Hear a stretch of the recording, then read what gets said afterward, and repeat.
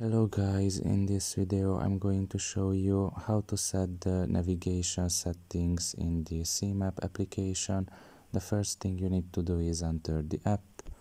Once you are done with that and you are in the home page, you can see in the home page your profile, and right next to it the settings. You can just press on it, and here you can just scroll down a little bit and you can see the navigation section here.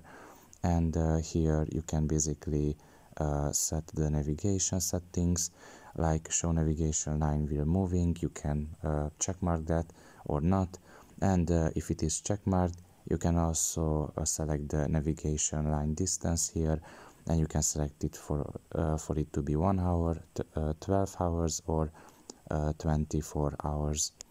You can just select it basically and leave it like that. So pretty much this is all about it. I hope this video was helpful to you. Thank you for listening and see you next time. Bye bye.